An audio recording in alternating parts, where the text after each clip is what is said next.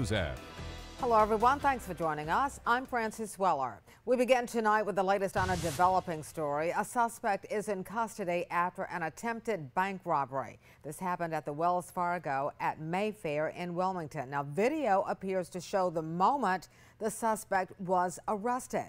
WECT's Emily Featherstone has been following this story all day and joins us now with new details. We just got into the newsroom just minutes ago. That's right, Fran. Wilmington police just identified the suspect's age. He's a 66-year-old man. We don't have his name yet. Police say he took the money and then gave it back from that Wells Fargo. And this all unfolded just before noon today. Police and state troopers were on the scene when we got there. They had the bank and part of the shopping center parking lot blocked off. The bomb squad was also on the scene. We're told the suspect was carrying a backpack, and police treated that as a suspicious package until they could determine everything was safe. People at some of the nearby businesses and restaurants reported being told to shelter in place as police responded. And some video viewers submitted to us, you can see a man with his hands behind his head, but we don't have any additional details other than his age. I did catch up with Ricky Meeks. He was at the Chick-fil-A next door and saw officers approaching the bank with guns drawn. I thought they did a wonderful job. I'm sure they practice any given time, would be a bank robbery or a hostage situation. But like I said, you just never know when something's going to happen.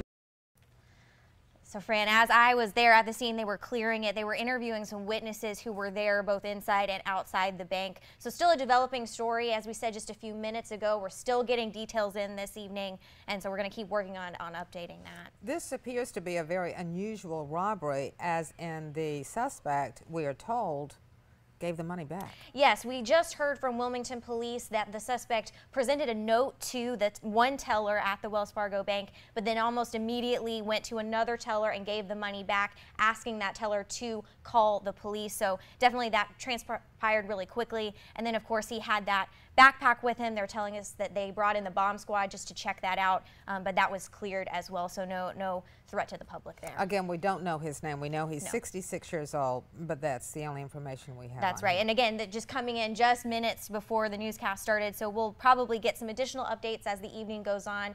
Any pending charges, we'll find out about that, and we'll bring you the latest both here and, of course, on your WECT News app. You talked to Ricky Meeks and you saw the scene. That had to be pretty scary for the folks in the restaurant. Well, it was pretty busy. You know, it's the day after Christmas. Right. Lots of people maybe returning gifts like we were talking about. So lots of people, you know, maybe trying to get to the bank if they weren't able to go yesterday. So a lot of confusion, but as Mr. Meeks said, the police did have it quartered off, so you couldn't really get to the scene out there, but definitely some interesting developments just so far this afternoon. All right, Emily, thanks so much for that update.